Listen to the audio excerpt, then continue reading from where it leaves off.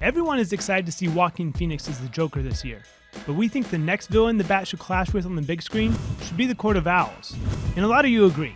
So what makes the Court of Owls stand out as one of the best Batman stories in the past decade? It gives us a villain that you can't just throw in Arkham. For me, the Court of Owls represents some of my worst fears about history coming back to get you, not learning the lessons of the past, your home suddenly becoming terrifying to you and strange. The Illuminati-esque secret society turns one of Batman's biggest allies, the city of Gotham, against him. And the scale and impact of that is greater than threatening the people close to Batman or challenging him as a detective. I wanted it to feel like Gotham City was suddenly becoming mysterious to Bruce after this intense familiarity he had with it, which is why I start the story with him talking about what Gotham is, and he thinks he knows. That's why it begins that way. He's very confident.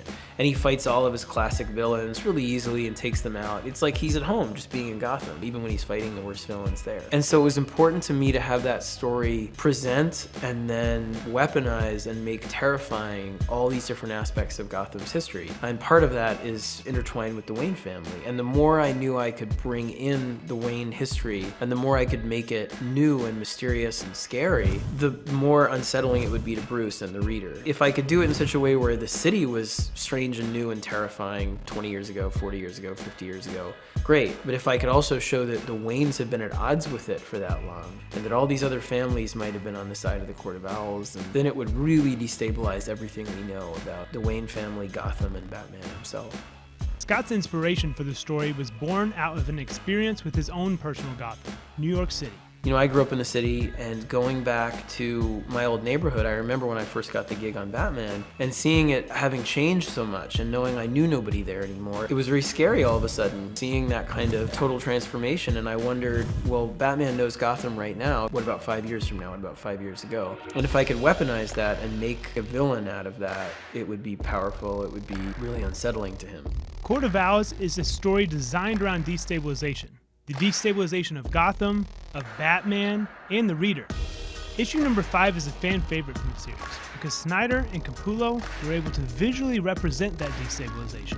I remember Greg had been begging me to give him more room and less, paneling, less tight direction. And that was the point where I was sort of trying to figure out what can I do, what effect can I describe that would give the reader the effect that Batman's really losing his mind. I was, let me ask Greg. So I loosened up the script and I said, for these pages, I don't know, I just want something that makes you feel crazy. Maybe something spinning in the comic, but like a swirl on the page. And Greg came up with this amazing idea to have the comic book physically invert that way and go all the way around. And DC initially fought us on it, and Greg wrote this really impassioned email where he was like quoting Steve Jobs and going all over the place, and he was like, be foolish, and I was like, what he said. It was the first time we behaved as a team that way too. That was the issue that people really took notice of, and it got a lot of buzz. That buzz turned into booming applause from fans. In DC, they took notice. I remember when we were doing Court of Owls, we were about 4 or 5 issues in, and we were at C2E2 in Chicago, and I was standing next to Bob Harris, the editor-in-chief at DC, and somebody came up in this really elaborate talent costume with a homemade gauntlet and all of this stuff. And Bob turned to me after I had signed their book, and he was like, you have a hit on your hands.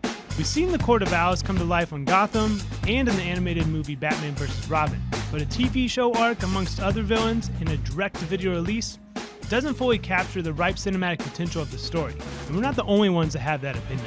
I hope to see a better Batman than we've ever seen in the next 3 movies. I mean, there'll be Court of Owls, Batman Odyssey, Ra's al Ghul, and if somebody announced that list of movies, my mind would explode. I hope it inspires creators coming onto the book, or that who dream of writing for Batman, that it's possible to make up new villains that have staying power, and that the key to doing that is to write about things that you're afraid of.